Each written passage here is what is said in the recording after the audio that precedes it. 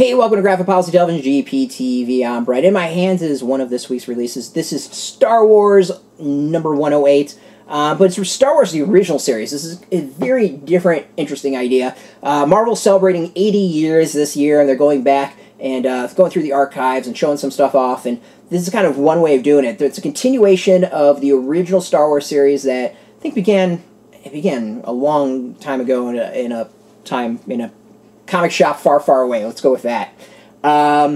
It's very different than what's going on now with the Marvel Star Wars. You can see it's got the Legends title underneath it. So it's a continuation of that OG Marvel series. Different style, different characters, totally different direction, and some crazy stuff that was thrown in there. And, you know, it's been a long time since that's been produced. I couldn't even... It's been a long time, yeah, and it's been a rack far, far away. So it's a sequel in a way to kind of the final stuff that was going on, or some of the stuff that was going on. Yeah, it's fascinating. So there's like a character called Valance the Hunter who was in there, and while I don't remember any of this stuff, and I don't think I was really reading the Star Wars comics at that point, this issue does a fairly good job of catching you up, so you don't necessarily need to know that.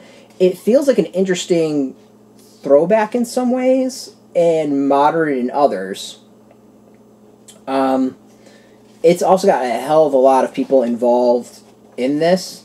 So it's got Matthew Rosenberg, there's Giuseppe Camuncoli, Cam Smith, Andrea Broccardo. There's 8 chapters overall.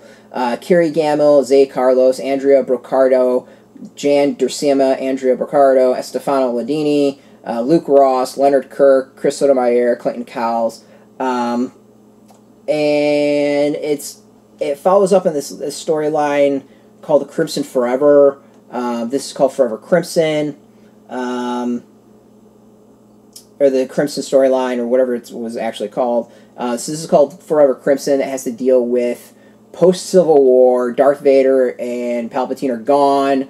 The New Republic's in. There's kind of chaos going on. There was this like weird disease with rocks that kind of reminded me of Infinity Stones.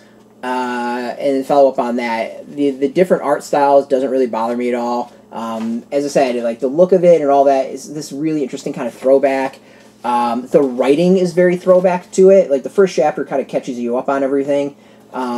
You know, the thing that sticks out to a lot of 80s comics for me is that there is a lot of dialogue, a lot of talking compared to modern comics. Not necessarily a bad thing. I actually kind of enjoy it in some ways, and that, you know, you actually get a read out of it and doesn't take 5 minutes.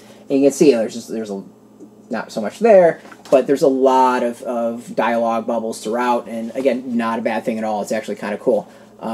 So as a modern comic, I think it captures the retro style really, really well, but it's not beholden to it. When Chris Claremont has come back and tried to do his X-Men Forever, I thought it was almost too beholden to his writing style of the 80s, and I kind of felt it was a drag at points reading it due to that. What's also great as well is it dives into the history of Marvel's original Star Wars comics with some cool discussions and insights from some of the creators. This is neat. Like, it is definitely one for Star Wars fans. If you maybe just want to kind of check out the retro style of it, you can pick it up and get it. It is $5.99. You don't need to really know the original Star Wars stuff. You should be fine otherwise, and be able to enjoy it. It does a really good job of I think, catching people up in that way. So this is one that, like, I'm not quite sure if I want to totally recommend it. But I found myself enjoying it way more than I thought I would, and was able to follow through more than I would. And I think I appreciated more of the attempts to kind of go retro with it than more than anything else. It's definitely much more of that older style, which you know, what I grew up reading. So go check it out. It's in comic shops now. They've got a link beneath this video. Put in your zip code, tell if it shops near you. No shop, no problem. We got some affiliate links. There are affiliate links. So we always, so we get a little something of that, but you really should go support comic shops instead. I want to thank Marvel for hooking us up with this review copy. We appreciate it, and thank you for watching. Now, if you're into Star Wars, into comics, into Marvel in general, check us out every single day at graphicpolicy.com. We're on Twitter, Facebook, YouTube, Tumblr, wherever, all at Graphic Policy, keeping it nice and consistent. So until next time, keep reading those comics, and may the Force be with you. Hey, thanks for watching the previous video from Graphic Policy Television. Just by watching, you help support our site. Thank you so much. Now, if you're watching these videos, you probably care about geeky things like movies, television, comic books, toys, games, video games, you name it. You can go and subscribe right now to our YouTube channel to stay in touch and catch all the new videos, or check out our website at graphicpolicy.com. There's a nice link on this end of the video. But as always, thank you for watching. Keep on rocking and keep it geeky.